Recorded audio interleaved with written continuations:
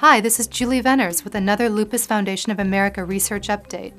It is estimated that as many as 40% of all people with lupus and as many as 2/3 of all children with lupus will develop kidney complications. Kidney involvement is a serious complication of lupus, so it's no surprise that a number of studies presented recently during the American College of Rheumatology annual scientific meeting in Philadelphia were about lupus nephritis. Doctors need to quickly diagnose and closely monitor patients to prevent tissue damage from lupus kidney disease. Often that requires a kidney biopsy, which can be an invasive and risky procedure.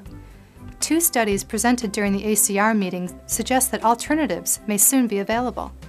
Dr. Carolina Landolt-Martocarino of Toronto Western Hospital reported on her study to find urinary biomarkers, molecules in the urine, which might tell doctors what's going on in the kidney. We recruited patients who were undergoing renal biopsy as part of their normal lupus care and then measured certain inflammatory molecules in the plasma, so that's in the blood, and in the urine at the time of the biopsy. And then we said, does looking at the urine correlate with what's going on in the kidney by the renal biopsy? Does it tell us, does it give us a hint? And what we found is, particularly with patients who have what we call proliferative nephritis, which is a fairly aggressive form of lupus nephritis, is that there's a fairly good correlation between what is going in the urine and this kind of inflammatory signature in the urine and what's going on in the kidney. Additional studies are needed before these biomarkers can be validated and used in clinical practice. However, Dr. Landolt is hopeful that this process can save people the need for repeat evasive testing or unnecessary treatment. A similar study was conducted in pediatric lupus patients to look for markers of different classes of lupus nephritis. Dr. Lena Das, a fellow at the Cincinnati Children's Hospital, presented the data. So the idea with our study is that we would look at proteins that are expressed in the kidneys of patients who have these different classes of lupus nephritis, and we would see if any proteins could be significantly different between these 2 classes and be potentially used as a biomarker in the future in place of the renal biopsy. We have a study which enrolled patients who had active kidney disease at the time of biopsy, and we collected their urine for a number of months, went on for about 18 months, and we froze the urine. And so we still have samples of this, and so what we did was we looked back at the biopsies and we got the frozen urine and we measured the protein in the urine with a number of different protein measuring techniques. And so it's a screening tool, very basic at the moment, and we need to do more precise measurements in order to be able to take it to the clinic where it could be used for patient care. The next step for this research would be to identify the specific proteins associated with different classes of lupus nephritis, and then to do validating studies in larger numbers of patients using more precise measurements. Children with lupus have more kidney involvement than adult lupus patients, and it can be more serious in children as well. One form of pediatric lupus nephritis can be particularly challenging to study because there are fewer cases. Dr. Boris Hughley is with the Hospital for Sick Children in Toronto, Canada, which conducted a study of pediatric patients with membranous lupus nephritis. Membranous lupus nephritis is a Class 5 kidney disease where patients experience extreme swelling and protein loss, and the results were encouraging. We know the treatment protocols for proliferative nephritis. There has been a lot of studies going on, and they have the numbers of patients. While we have very few information on membranous nephritis, and we have even fewer information on membranous nephritis in children. So the significance is, or our message is, that patients with membranous nephritis, at least in childhood, don't require that much aggressive treatment, which has been, in adults, has been controversially discussed.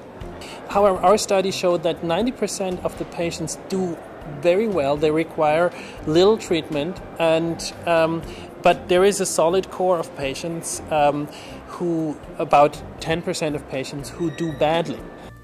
Dr. Hughley said in the future he hopes to conduct randomized controlled trials on children with membranous nephritis, but that finding a sufficient number of study participants could be challenging because of the limited number of cases. Next up, another major complication of lupus, cardiovascular disease. According to Dr. Michelle Petrie, director of the Lupus Center at Johns Hopkins Medical Institute in Baltimore, a young woman with lupus between the ages of 35 and 44 has a 50-fold increased risk of having a heart attack. Heart disease is now a leading cause of death among people with lupus, but Dr. Petrie says researchers are beginning to learn why people with lupus have a higher risk for cardiovascular disease and how doctors may be able to lessen that risk. In recent work that's been done with Dr. Kiani and one of our radiologists here at Hopkins, we've discovered that the very earliest phase of atherosclerosis is an atherosclerotic plaque that is soft. That means it doesn't have any calcium in it. This very first kind of atherosclerotic plaque is associated with lupus disease activity. So we think we finally have the tie-in to active lupus.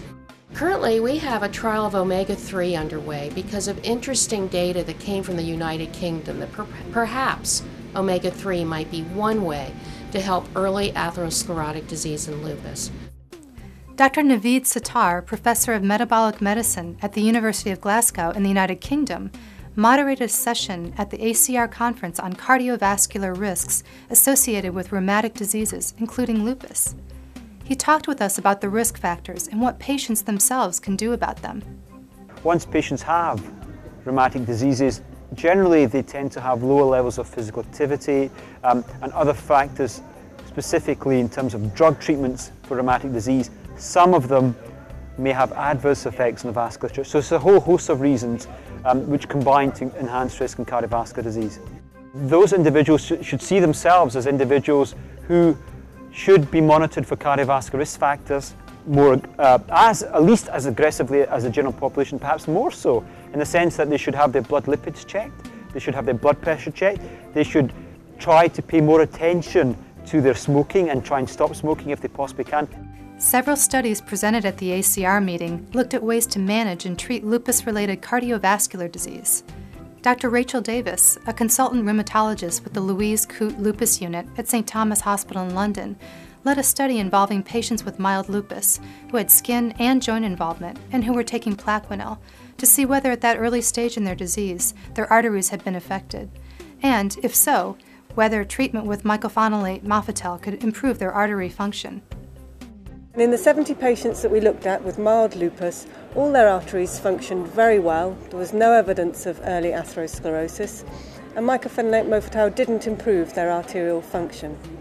So we really felt this was a positive study from the point of view of patients with mild lupus, that their arteries were functioning well, and provided they were not smoking, had good blood pressure control, were not overweight, did not have a raised cholesterol, then the fact that they had lupus did not put them at an increased risk of a heart attack or stroke in the future.